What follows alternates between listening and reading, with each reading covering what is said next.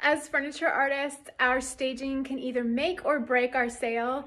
Most of us are working from homes, garages, basements, and those types of things. I want to show you how I made over a studio space today for staging my finished pieces in under a half an hour. Let's take a look.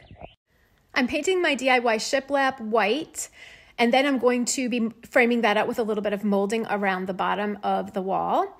And I will be painting my floor a nice even gray tone. And the point is to have your space look professional. This is the final result. Take a look at how the furniture is the statement in this setup.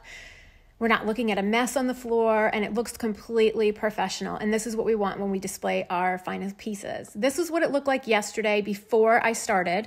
It was okay, but it definitely wasn't a polished professional look. And this is the difference today as I am showcasing my piece. You can see that the piece really does shine. Staging our pieces for success is going to attract the clients that we're looking to work with, so it's extremely important. Leave a comment, let me know what you think, and be sure to like and follow for more tutorials.